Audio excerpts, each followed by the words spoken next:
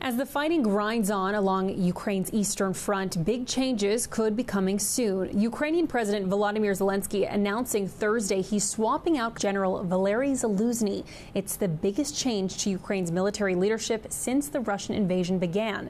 And it's not sitting well with some folks in Kyiv, where Zaluzhny is seen as a Ukrainian hero. There is a certain kind of dissatisfaction in my soul. I can't say for sure. I mean, there is, as they say, some discontent. We hope our government has not made a big mistake and that everything will be for the best.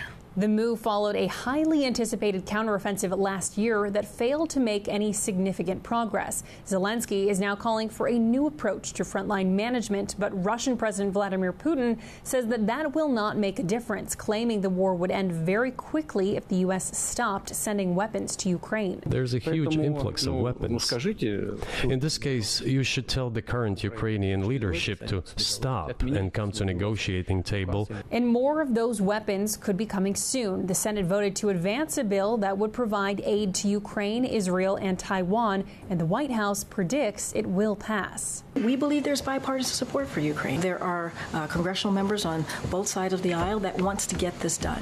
Ukraine's new military commander said on Friday his two main priorities are improving troop rotations and developing new technology to fight the Russians. In London, Alex Hogan, Fox News.